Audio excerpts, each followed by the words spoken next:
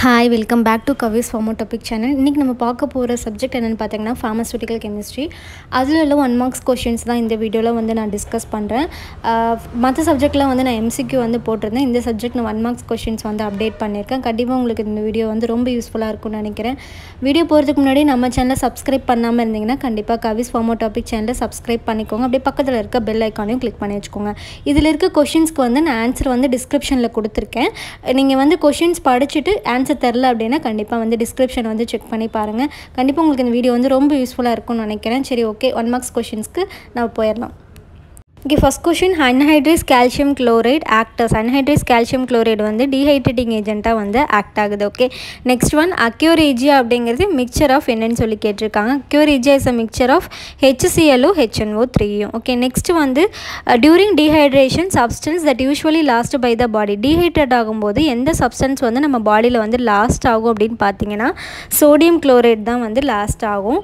Next, styrene is made up of elements hydrogen and styrene அப்படிங்கிறது வந்து எதை made up of என்னென்னலாம் வந்து மேட் அப் ஆஃப் ஆகுதுன்னு பார்த்தீங்கன்னா elements hydrogen and carbon. Okay, next question, sodium bicarbonate acts. Sodium bicarbonate வந்து என்ன ஏஜென்ட்டாக வந்து ஆக்ட் ஆகுதுன்னு கேட்டிருக்காங்க. Okay, sodium bicarbonate acts okay and effective ஆன்டாசிடாக தான் வந்து சோடியம் பைகார்பனேட் ஆக்ட் ஆகுது.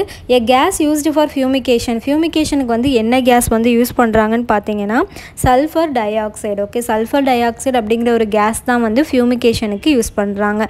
Okay, next question, அலும் is commonly யூஸ்டஸ். அலும் அப்படிங்கிறது வந்து எதுக்கு வந்து காமனாக யூஸ் பண்ணுவாங்க அப்படின்னு சொல்லி கேட்டிருக்காங்க. ரைட் ஆன்சர் வந்து அலும் is commonly used for ஆஸ்ட்ரிஞ்சன்ட். Okay, next try ice is a solid form of. Try ice வந்து solid form of என்னன்னு சொல்லி கேட்டிருக்காங்க. Okay, dry ice is a solid form of carbon dioxide. Okay, next question, iodine is more soluble in.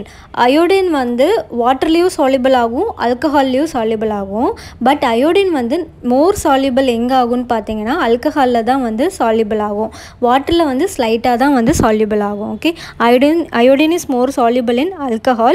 next question, zinc chloride is used as. zinc chloride வந்து எதுக்கு use பண்ணுறாங்கன்னு பார்த்தீங்கன்னா astringent பர்பஸ்க்காக வந்து use பண்ணுறாங்க. ஓகே, zinc chloride அப்படிங்கிறது astringent purpose.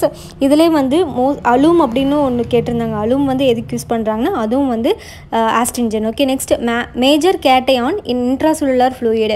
Intracellular ஃப்ளூயிடில் வந்து major cation என்ன சப்ஸ்டன்ஸ்ன்னு பார்க்கலாம். ஓகே, இதில் வந்து பொட்டாசியம் தான் வந்து மேஜர் கேட்டையானாக வந்து யூஸ் ஆகுது. நெக்ஸ்ட் கொஷின், எப்சம் சால்ட் அப்படிங்கிறது என்னன்னு பார்த்தீங்கன்னா மெக்னீஷியம் சல்ஃபேட். ஓகே, நம்ம ஃபார்மசிலாம் வந்து பார்த்தீங்கன்னா எப்சம் சால்ட் அப்படின்னு கேட்போம். அப்போ அது வந்து magnesium sulphate. Okay, next question, baking soda common name என்னன்னு கேட்டிருக்காங்க. பேக்கிங் சோடாவோட காமன் நேம் என்னன்னு பார்த்தீங்க அப்படின்னா sodium bicarbonate. Okay, packing சோடாவோட common name sodium bicarbonate.